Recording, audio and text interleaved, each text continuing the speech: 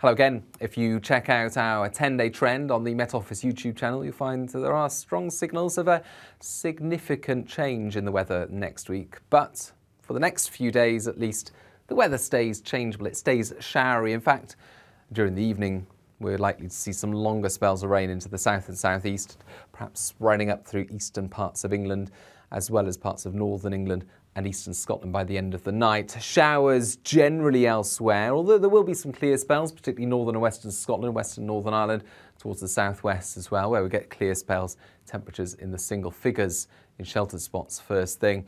But Thursday, we can expect more of the same. Low pressure to the northwest, driving occluded fronts around it, and in between those occluded fronts, sunshine and showers effectively. But the occluded fronts will provide a focus for longer spells of rain. For example, eastern Scotland first thing Thursday and eastern parts of Northern Ireland. Some wetter weather could cause a few issues, but for most, it's scattered showers.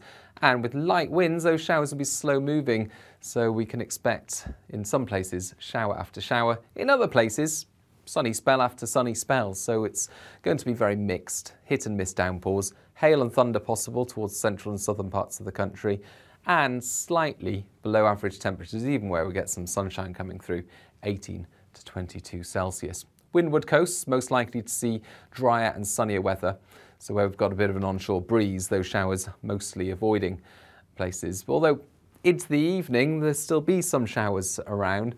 This area of rain threatens the far northeast by the start of Friday. But otherwise, Friday starts off with, again, clear spells, some sunshine in places, and a few showers and a cool start once again. A bit of a breeze towards the far south, but otherwise light winds on Friday. Feeling pleasant enough where we get some sunshine first thing. But through the day, you can see the showers quickly bubble up. The air very unstable at the moment. And by the afternoon, those showers focused across eastern Scotland, eastern parts of England, particularly in the north, whilst towards the southwest, a better chance of drier and brighter weather arriving.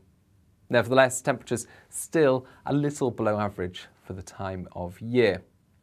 Later Friday, the showers ease away, but Saturday brings with it further showers, in some places longer spells of rain, but eventually through Sunday, Monday, Tuesday, the weather will turn more settled, and later next week signs that it will warm up too.